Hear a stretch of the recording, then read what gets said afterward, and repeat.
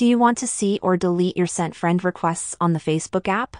In this video, we'll show you how to easily view and manage your sent friend requests on Facebook.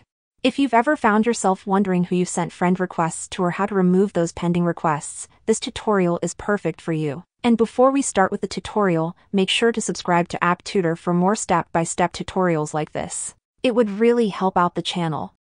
This works for both iOS and Android devices, so let's open our Facebook app and make sure that you are logged into your account.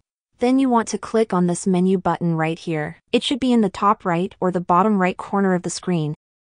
And when you are on this page, you need to click on the friends right here. You are going to see your friend requests, but we have to find the button called requests. It should be at the very top, but if it's not, then click on the See All button. Now tap on the three dots next to the search icon and open this View Sent Requests.